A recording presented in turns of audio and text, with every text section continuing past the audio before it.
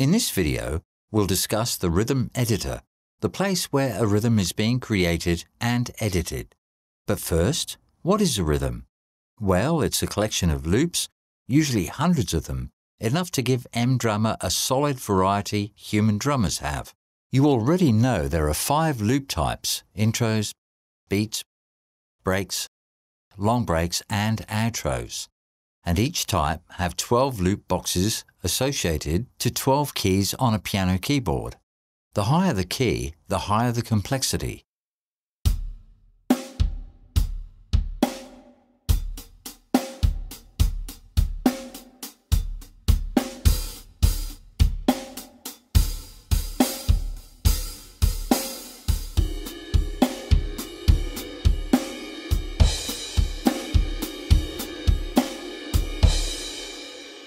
Each loop box can contain any number of loops.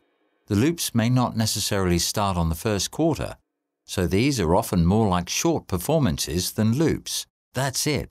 Now, how to edit that. Let's explore the rhythm editor. 3 panels on the top, Globals, Playback and Settings, you already know from Quick Setup Rhythms tutorial. I'm going to stay on the channel 1, so I set my MIDI controller to MIDI channel 1 too. The loop selector is where we find all loops of the rhythm. I can select any of the keys of the loop boxes, and on the right, there's the list of loops in it. I can add any number of loops into each loop box or remove all of them.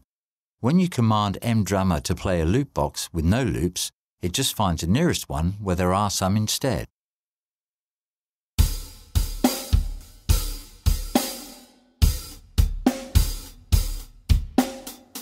When you click on any of the loops, it will immediately be shown in the loop editor, and this is where the magic happens. On the left, we can see a list of all used tracks, each with an icon and name of the drum it should play. Remember, MDrummer uses drum types, not MIDI keys. This way, everything always works between drum sets and rhythms. You can have as many tracks as you like.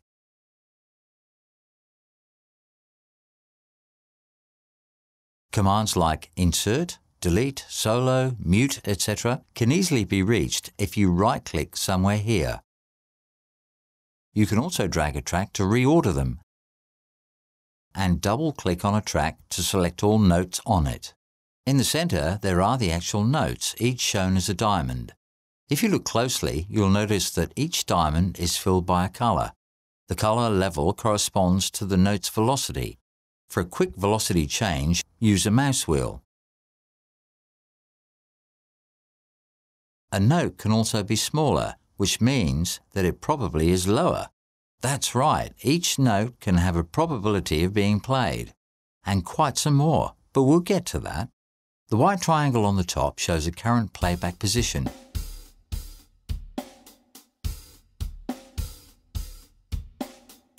To change it, click on a dark bar here. You can also click using a middle mouse button anywhere. Its position, as well as position of notes being edited, is quantized by the quantization value set in the quantization panel. To set a new value, click on these 2 arrows, or select it in a pop-up window. Of course, you can change its depth or turn it off completely. The button with 2 cogs requantizes selected notes. If none is selected, all notes will be requantized. To insert a new bar before the loop, click on the left arrow. To delete a bar, click on a trash bin button above. And if you need it after the loop, click on the right one. To duplicate a bar, hold Ctrl while clicking on the arrows. The copy and paste buttons let you copy any bar to any other. Use this slider for zooming in and out. Now to some editing. By default, the pen edit mode is selected. Click on the grid to insert a note with these settings on the right. To delete a note, use a right click. Hold Ctrl key to select notes and add Shift to add notes to the selection. Then you can move the selected notes while holding Ctrl, or delete them using a delete key or copy them using the copy button in the title. Eraser tool is a kind of an opposite. Selector tool is more interesting. It's similar to the pen mode if you'd be holding the control key. But there's one little perk. If you change the note parameters on the right, they are applied to the entire selection. Cool for more complex editing. I copied a few notes a few moments ago, right? Well, to paste them, set the locator wherever you want to put them and click on the Paste button. New Few buttons are pretty obvious. Trash button destroys all notes. The next one is more interesting. Record button lets you record the notes you play using a MIDI controller. Just press it and play. It's usually faster and more natural than clicking stuff with your mouse. Load and Save buttons lets you store the loop as a file. Pressing Generate button creates a completely new loop by combining parts of other loops, and MDrummer comes with thousands of them.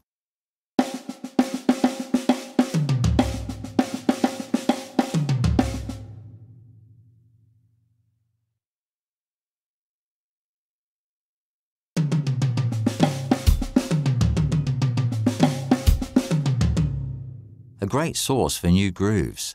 And then there are a few more functions available under the button. Well, functions.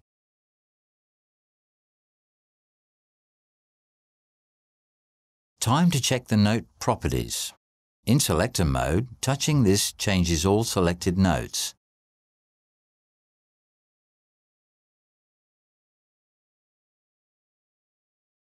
In Pan mode, these simply define the parameters of the new notes.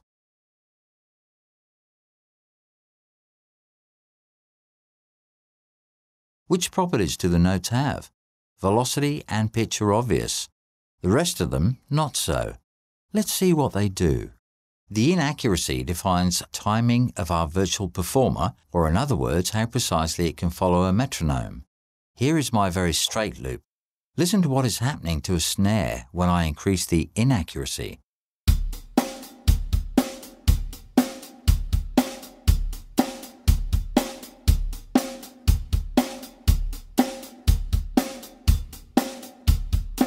The higher the value, the more amateur it plays.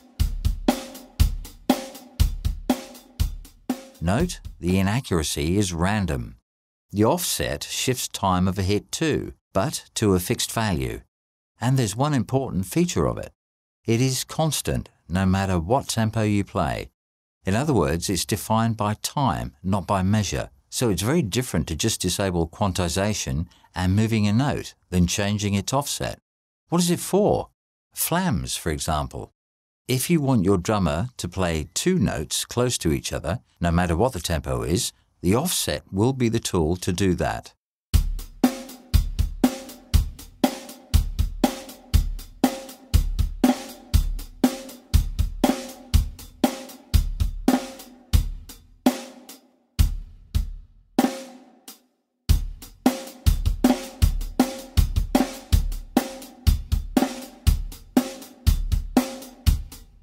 Deflection sets the random deviation from the note's velocity.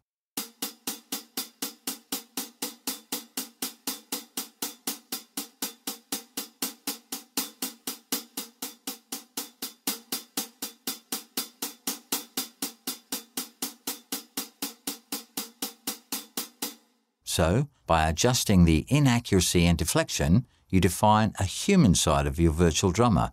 By the way, to reset a value to its default, simply right-click on it, like with any parameter in Melder plugins.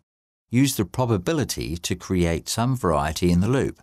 I'll add one more snare and set 50% probability for these two hits. Let's listen.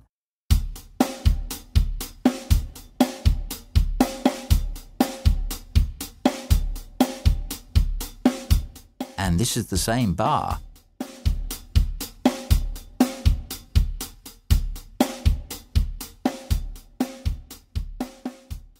The minimal and maximal level properties relate to the level parameter over here or on the quick setup rhythm panel.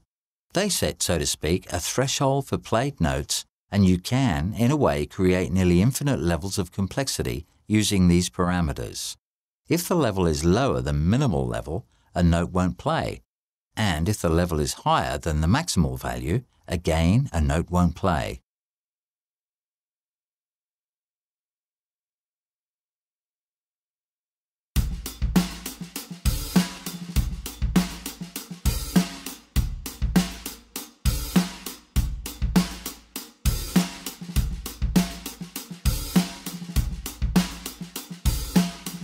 Shuffleability controls if the note can be shuffled using the shuffle control above here.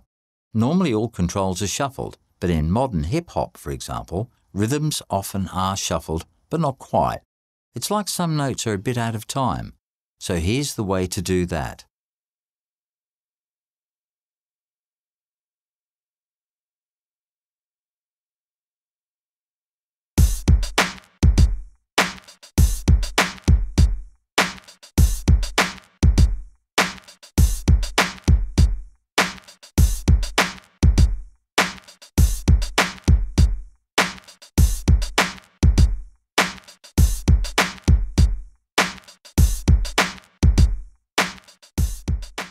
The last panel I must mention is the Edit.